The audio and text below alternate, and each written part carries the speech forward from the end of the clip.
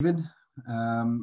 Indeed, we're living interesting times, and today we're going to talk about cybersecurity, a topic that sometimes, I guess, in the context of more semantic wars, and especially in the context of war in Europe and the war that we traditionally know about, we tend to sometimes not give it the importance it needs, or to sometimes forget it.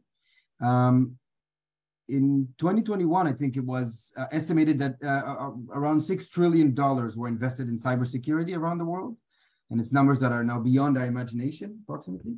And the Israeli government said that there was a 20% increase of cyber attacks in Israel in the past year, mainly targeting civilians and not necessarily critical infrastructure as we may imagine it.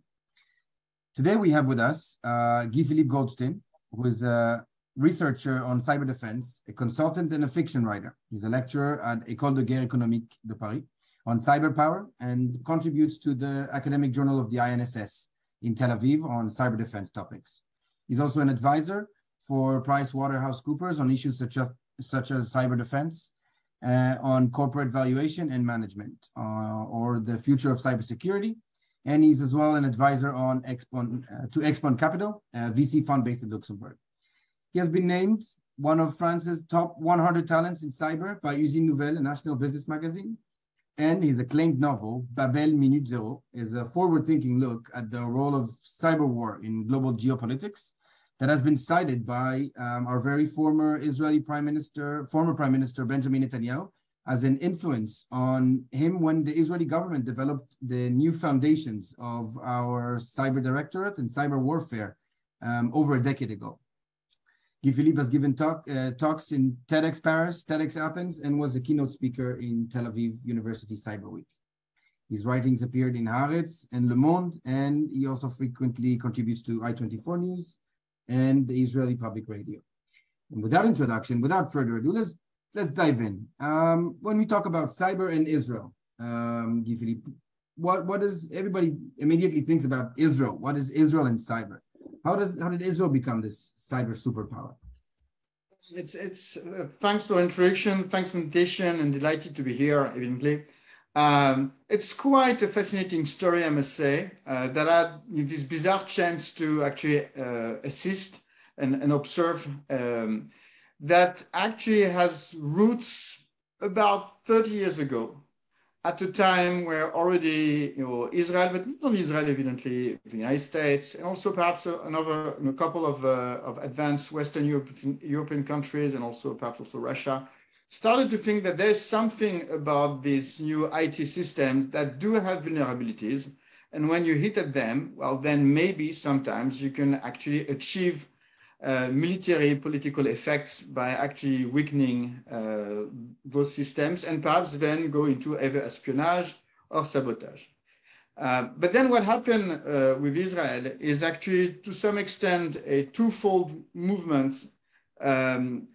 Initially, there was the whole development of actually the so-called startup nation that really took hold by the 1990s. That helped actually to develop further bonds between the US and Israel with regards to money being invested and development of IT and technology and so forth. And parallel to that, tracking to that, evidently, there's always been this edge research by Israel in terms of qualitative advance with regards to military offensive and defensive systems.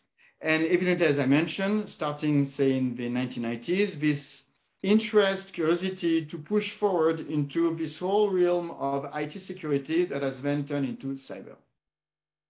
So there's been a first, say, movement, kind of at low pace, say in the 1990s and the 2000s, with actually already a couple of very interesting cybersecurity companies from Israel, such as Checkpoint, for example, or even then later Ciota, funded by Naftali Bennett, and a couple of others, some that did make their way into the NASDAQ and so forth. But then, and that's where the whole story with my little novel came about. By 2010, there had been this moment of thinking to really ask the question at the government level, actually at the level of Prime Minister Netanyahu, asking this whole thing of cyber, how big it needs to be, and how much of a governmental push there needs to happen in Israel to maintain the qualitative edge, and perhaps even to develop actually advantages, both on military side, but also why not on an economic side in the development of actually a startup, cybersecurity startup ecosystem. So, and there was actually at that time a sort of commission, Blue Ribbon Commission, set up by Professor Yitzhak Ben Israel, who had been, was still then the head of the Israeli Space Agency, was the former head of MAFAT, the Israeli equivalent of DARPA, an important guy, important person within the whole Israeli military ecosystem, a very smart person indeed. Happened that there was this interest by Prime Minister Netanyahu, who had actually visited Unit A200, which is the cyber offensive unit on the military side, that started, to beg question in terms of, okay, what can be the advantage, but also what can be the vulnerabilities for Israel.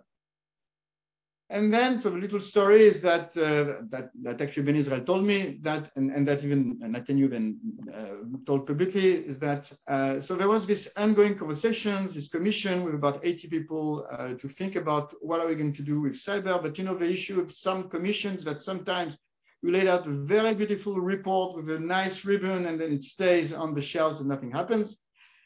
There, it seems that Ben Israel gave, so that novel I've written, Babel Mitzvot, that had been published and translated into Hebrew and published in Israel, to be read to Prime Minister Netanyahu. It seemed to have had a bit of impact on Netanyahu. The novel is about a conflict between China and the United States for the control of Taiwan, taking place in large part in cyberspace.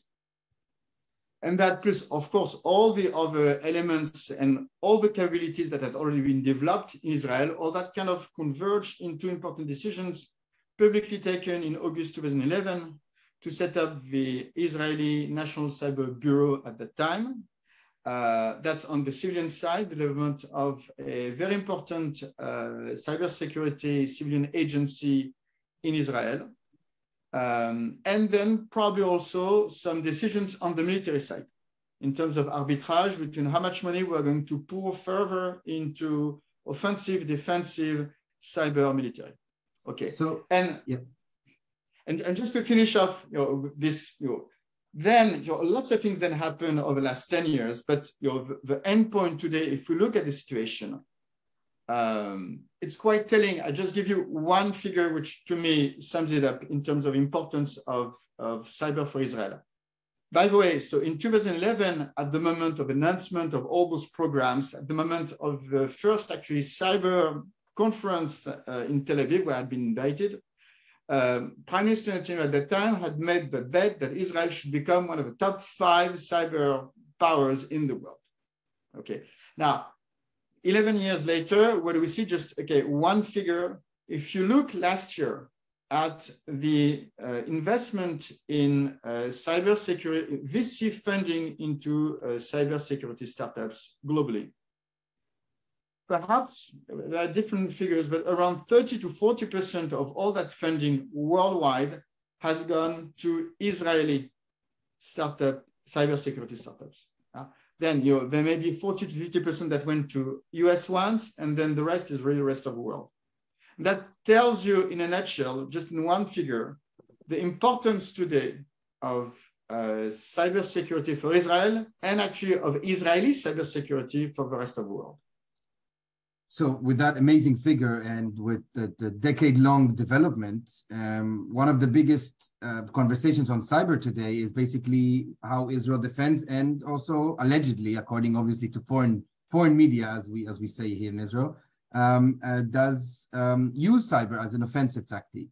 And one of the biggest threats to Israel is obviously Iran. So how do you see this kind of? The Iranians like to call it tit for tat, but the tat doesn't usually get to the level of the Israeli tit. But how do you see that relation in the cyber realm between Israel and Iran? So, by the way, there's a bit of that still, but we'll get back to the importance of the Israeli, the dominance of the Israeli side. But indeed, as I just mentioned, there had been this kind of change in terms of thinking of national security and what are the new tools that can be of use for Israel to try to fight off the Iranian threat, at the moment where, there is this underlying negotiations, and there's the need to evidently show strength and also to always reaffirm deterrence, or what we could call some sort of cyber deterrence. But when we'll get into the details, we'll see that it's a bit more complex than that. There has been actually right now, so people talk a lot, and with reason, of what's going on between Russia and Ukraine with regards to cyber, but actually there has been this open front for the last now 2.5 years between Iran and Israel that started off in April 2020, when some Iranian hackers tried to actually change the level of chlorine in water treatment plants in Israel, which to a large extent was really putting at risk civilian life and lots of dangerous consequences from that. And then the response by Israel, to my point of view, has been quite stunning. Because about 2 weeks later, after this attempt that hopefully failed, but that could have had major consequences in terms of human lives and so forth. 2 weeks later, there had been the hack of a terminal operating system of the Shahid Raji port terminal in Bandar Abbas. And Bandar Abbas is a very important port for Iran. That's where you have 90% of all the port containers traffic. You have also a bit of military traffic coming in and out of Bandar Abbas, okay? Allegedly. Allegedly, but easy to imagine. And the interesting thing here, and I really want to stress that. So the hack happened, then all of a sudden, the whole infrastructure, the port infrastructure, the railroad infrastructure was totally overwhelmed. There had been allegedly, queuing of, over many kilometers and kilometers of boats that just could not unload any longer, all the containers. Everything was just frozen and out of whack. What is fascinating in this example is that typically when you think about a sophisticated hacking operation, it may take weeks, not even months to be set up. Now you have actually an example of something which was nerdy. I press the button and here we go. And the gut feeling is that it had to wait for 2 weeks to have perhaps the okay by the Americans at the time that the Israeli would retaliate that way, supposedly. So, and the value itself is actually quite stunning. Now, so this is the opening move where you have something that is started by Iran, but then you have this very strong reprisal by Israel, which by the way, in terms of norms and behaviors, on one hand, the Iranian tried to do something that could have actually had very material impact on human lives, okay, in terms of humanitarian targets, something which should be absolutely avoided. On the other hand, the Israelis, when supposedly they were behind the hack against Shahid Raji, what did they target at? They target an economic target, but nothing that could have had humanitarian consequences. That's also a way to show that we are able to retaliate in a very strong way and preserving also liberal, democratic, and humanitarian values, not like the other side. Okay. But then what happened is that indeed Israel and Iran went into this type of ping pong, if you allow me the expression, because there had been then some sort of retaliation by actually ransomware criminal cyber groups, one being called Fox Kitten, that try and manage, unfortunately, to hack a couple of large Israeli companies like El Al, like Clalit, like Elbit, even Partnox, which is a cybersecurity company. So they try to do a bit of havoc, supposedly for ransomware. You pay the ransom and you get back the information, which is not what happened. basically it was creating this level of nuisance as a sort of let's respond to that. Okay. But then, and that continued all through the course of the year 2021. But then again, the Israelis supposedly, according to foreign media, that's how we. Yeah, what some media would say, were able to, again, show some sort of, I would say, superiority or edge in terms of dominance of that field. They did what happened was a couple of very interesting cyber attacks. One was, I believe, in June, where lots of railroad systems of public railroad, not for freight, but for personal travels, were actually hacked with, on all the signs and posts, if you have an issue with a train which is not coming, please call this number, which happened to be the number of Ali Khamenei, the supreme guide of the revolution, okay? And then in perhaps a politically more astute or a hard way, in October of last year, there had been this hack against 4,300 gas stations, where all of a sudden it became quite difficult to access, to get at the pump and to get your gas. At the time, which was actually the 2-year anniversary of an uprising that happened in 2019, in October 2019, because of price of oil, which was way too expensive, okay? So these were like hard pinpoints and messages sent probably to the regime by actually a very bizarre group called Predatory Sparrow. So lots of question marks around this Predatory Sparrow. And last remaining very interesting attack actually happened in the first part of this year, because then you had some sort of, again, as I told you, it's very hard to say is deterrence being achieved here, because then you had actually a hack against municipal siren alert in Eilat, in Jerusalem, that all of a sudden went on. Creating a little bit of panic in those two cities, a little bit of panic because things were able to be very quickly stopped, but still an example that perhaps the Iranians were also trying to find out the targets that people didn't think about.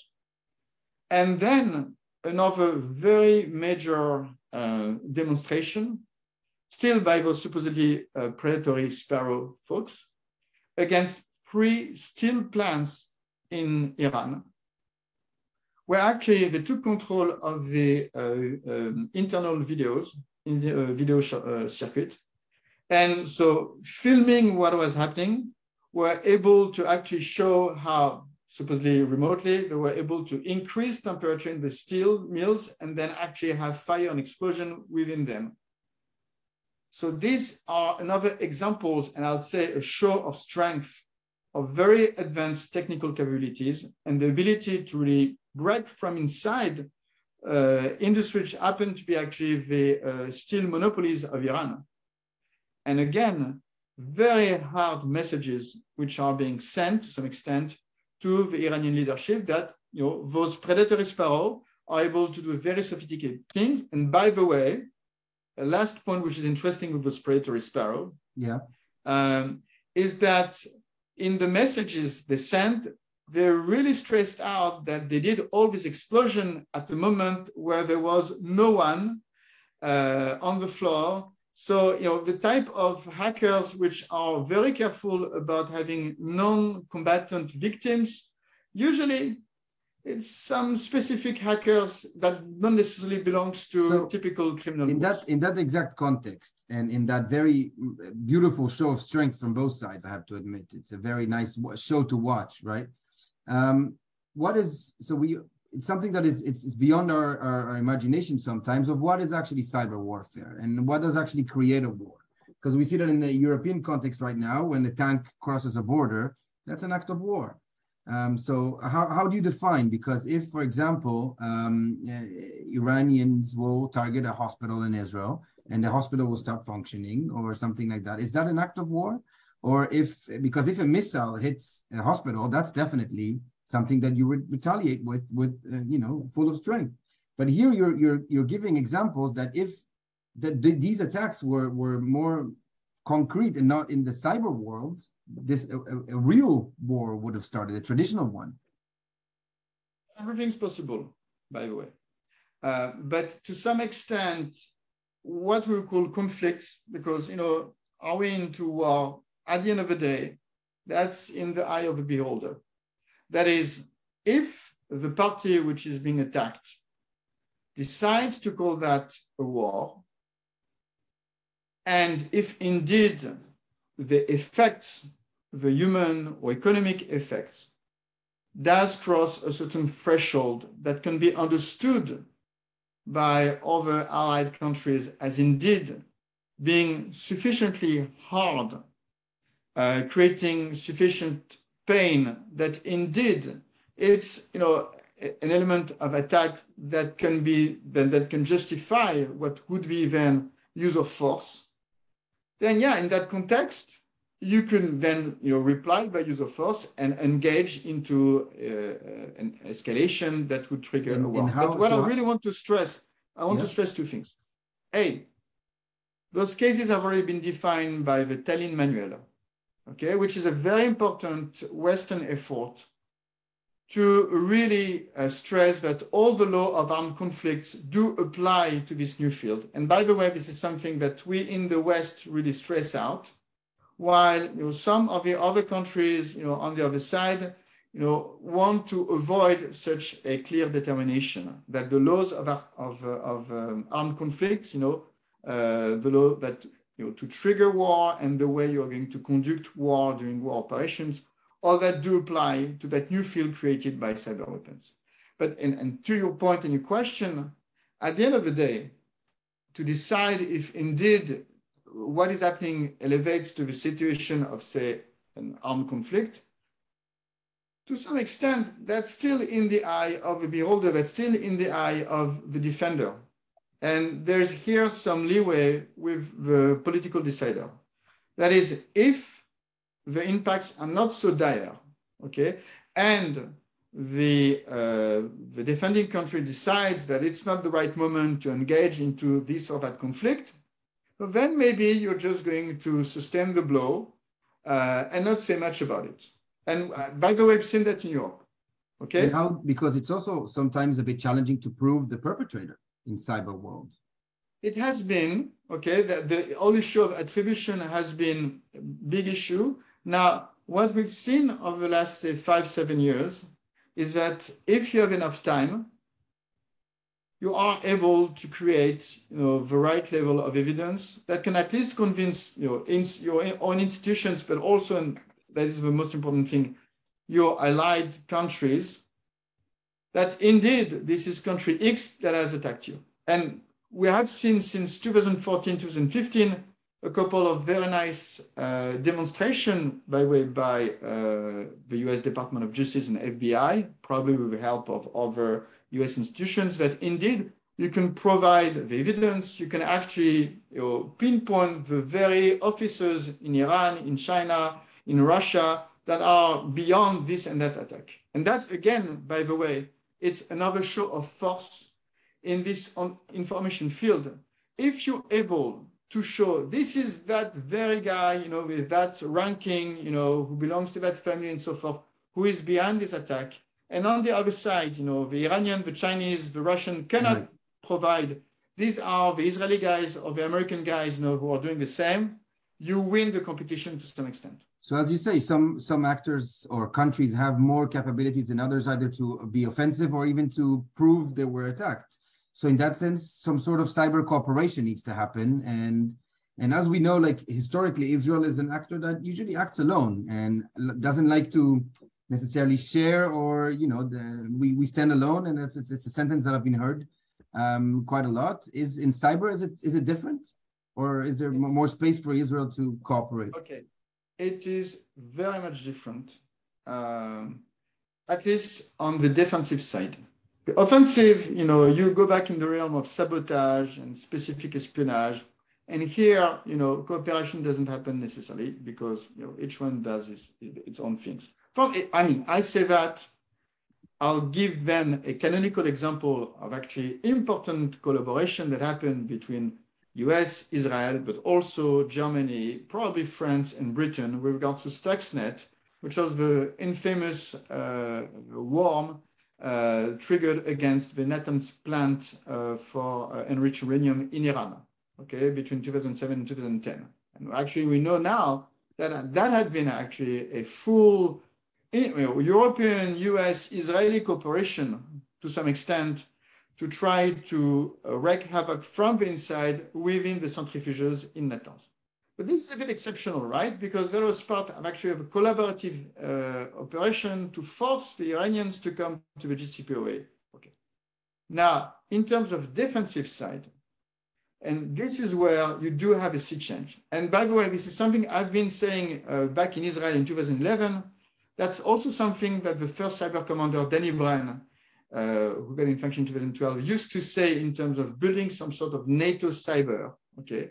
And that's, to my surprise, and that not so surprising when you understand the field, what actually I've been hearing by the Israelis, and actually, and I think this is very pertinent, the National Cyber Directorate and other institutions today in Israel are really forthcoming in terms of trying to develop cooperation with other cybersecurity civilian agencies across the world, at least those that actually share the same values, to the point of what we've seen last year, where actually it was pitched by then Igal Una, who was the head at that time of National Cyber Direct, and even actually then Prime Minister Naftali Bennett, in terms of Global CyberNet, which is the network of cooperation between cybersecurity specialists in Israel that could open up to other countries in the US, in Canada, in Germany, in other European countries that do share the same values in terms of liberal democracies as Israel.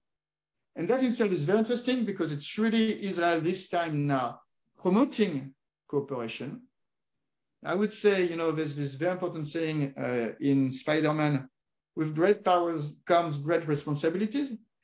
And it's been a while since I've heard this quote, and especially not in cyber. It's a key one. I must say that to some extent, that is to me the expression of the reach in terms of cyber power that Israel has actually attained. That is, they understand, at least lots of guys there, understand that they have reached so much level of getting the information, perhaps probably sharing the information, that they are doing to me what is the real right move, that is to open up cooperation with other countries. And what I'd say, maybe I'll finish on that, is that this opens up fantastic strategic perspective for Israel in a field which is already extremely important. So you mentioned the importance of cybersecurity. So there's the cost of cybersecurity, which may be around 6 trillion, and then there's market itself, which may be, who knows, 150, $200 billion a year. But beyond that, the story is not over yet. And I'll finish on that. We are moving fast, in a very quick pace toward a robotization of our society. The world that we'll contemplate 10 years from now will be fully different, completely different from the world we're living today, with way more, captors, sensors, Internet of Things, but also way more robots. We see that with the declining cost of industrial-grade robots, with way more actually capabilities to understand and simulate the world via digital twins. So what I mean to say is that this is just but the start of the story right now in 2022. You project out 10 years or 15 years from now, the world will be even more, overwhelmed by by digital transformation. And what that means is that if you are one country that helps to provide security in that realm, you will achieve a very, very interesting position of influence. So, I'll just finish on that. The whole expression of Dutch Qualität or Swiss made, for industrial quality. Now, we're moving in a world where quality is going to be the quality of the code. And if you have one country that can provide security for the code, that's going to be the equivalent for the 21st century of Dutch Qualität or Swiss made. So these are very interesting perspectives in terms of economic development and, of course, soft power and influence. So before I ask you my last question, and also everybody, please feel free to submit your Q&As regularly as in the chat. The robotization of our society, and as you mentioned, and who holds the code behind it, it's been a big debate in Europe in the past few years, especially with the main provider of all of the chips and the nanotechnology, which is China, the big elephant in the room, and the one you addressed in your book over a decade ago. And Huawei in the UK was a very big debate, and even in Germany and in France as well. Is China cooperating? Is China holding some sort of code behind? How is the China-US?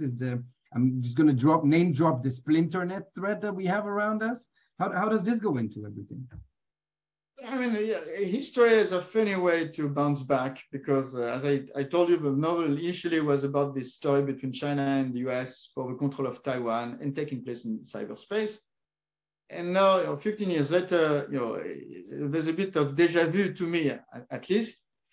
What is quite obvious to me, at least, but this is a bit of another side conversation, but we are moving fast ahead towards some sort of Cold War 2.0. where we are going to build at least two blocks, one around our Western world based on our liberal democratic values with lots of friends in the Indo-Pacific side and in Europe and in US and with Israel and so forth. And then on the other side, we'll have China, perhaps with other type of countries. We'll see where Russia will end up in 1 or 2 or 3 years from now. But at any rate, we are seeing a splitting up of the technological world. That is granted. I mean, it was really quite obvious already for some time because in the West nobody buys Chinese cybersecurity stuff, okay? Anymore. And then we had the debate around 5G, but that debate actually has been set. In the US, in Europe, and elsewhere across the world that belongs to that same block. Okay, we'll have the same issue actually with robotization, with right. AI driving or piloting part of that robotization. My gut feeling is that in as much as the first Cold War was really about different type of ideologies, communism and capitalism, that new Cold War will have a bigger technological element because basically at the end of the day, it's going to be very hard to buy stuff, say, coming from China, because that stuff will be integrated with code. And if you don't understand that code, or if that code does not have the same ethical guidelines as it is thought of actually right now in terms of ethical AI, you will not be able to buy it. And we may see this split, okay? But again, so that means that at the end of the day, we'll have, to me, at least one big Western bloc, where lots of countries, hopefully sharing the same liberal democratic values, will be able to prosper. And with places for Israel and all the other friends of Israel to develop a sane and safe, actually, ecosystem and economic